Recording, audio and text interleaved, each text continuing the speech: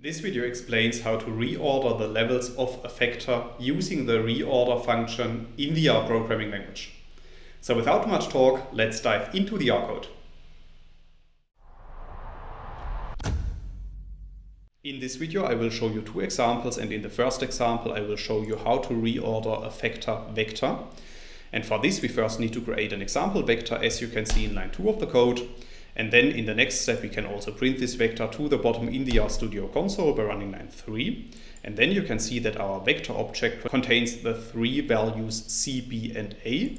And these values are ordered alphabetically, so the first order is A, then B and then C.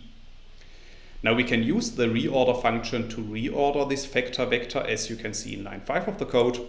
So in this case I'm applying the reorder function to our vector object, and then I'm specifying the new order of our vector levels.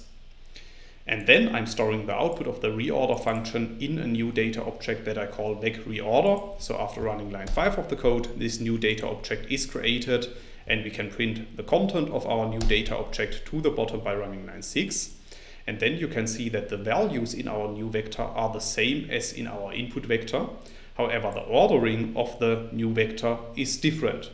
It's also possible to order the groups in a data frame based on the reorder function, and this is what I want to show you in the next example, starting in line 8 of the code. So as a first step we need to create some example data frame, as you can see in lines 8 and 9. And then we can also print our data frame to the bottom by running line 10 of the code. And as you can see, our data frame contains 6 rows, a value column which contains numeric values, and a group column which contains 3 different groups. Now if we want to reorder our data frame groups using the reorder function, then we can do that, as you can see in lines 12 to 15 of the code. So in this case I use the with function in combination with the reorder function, and then I specify that I want to reorder our groups based on their median values.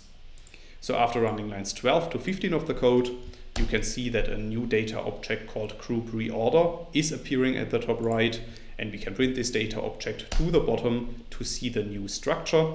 And as you can see, our new levels are ordered according to B, A and C. Now to visualize this change, we can draw a box plot of our data. So in line 18 of the code, I draw a box plot which is showing the default ordering in our data set based on our input data frame data. So if you run line 18 of the code, you can see that our boxes are ordered according to the groups A, B and C.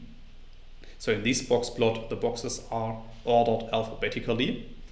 However, we could now use our reordered data to order our box plot according to the reordered groups, as you can see in line 20. So in this case, I'm plotting the values in our data frame against the reordered vector. So after running line 20 of the code, you can see that our box plot is changed, and now the boxes are ordered according to the median values. That's all I wanted to explain in this video. In case you want to learn more on this topic, you may check out my homepage statisticsglobe.com, because on my homepage I have recently published a tutorial in which I'm explaining the content of this video in some more detail. I will put a link to this tutorial into the description of the video, so you can find it there. If you have liked this video, or if you have any questions, let me know in the comments section below. I'll try to respond to all comments as soon as I can. Furthermore, make sure to subscribe to my YouTube channel to get notified about future video releases. I have already published about 500 videos on this channel, and I'm releasing new videos on a daily basis. Thanks a lot for watching. See you in the next video.